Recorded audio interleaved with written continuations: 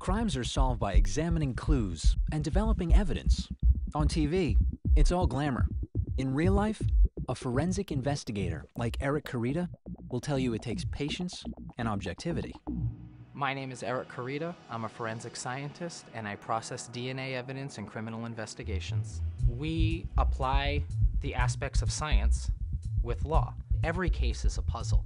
Every case has a number of pieces you need to put together. Every time you touch something, you're transferring your genetic material to that object. What we do is we look for evidence of possible DNA to either clothing or a knife, some type of DNA transfer. We then remove that DNA from that piece of evidence, process it, then make comparisons.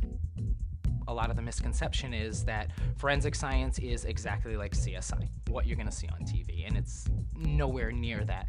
You have your law enforcement, which will do a lot of the processing of the crime scene, the collecting of the evidence, and then you have your scientists. There's firearms examiners, there's latent prints examiners, there's DNA examiners, and we stay within our niche.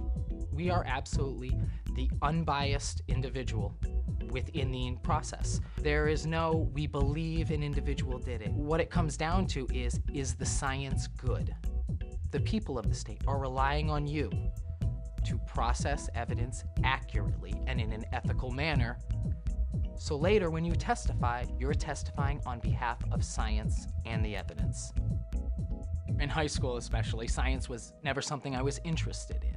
I had no intention whatsoever, even after graduating from high school, to go to college. I worked in a mill for a couple years, and then I decided that I wanted to further my education, see where it could take me.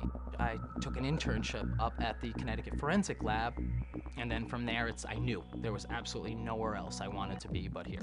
You're constantly learning every single day through either a new piece of evidence or interaction with your colleagues. We'll have to call the submitting agency and let them know, and they can take it from there.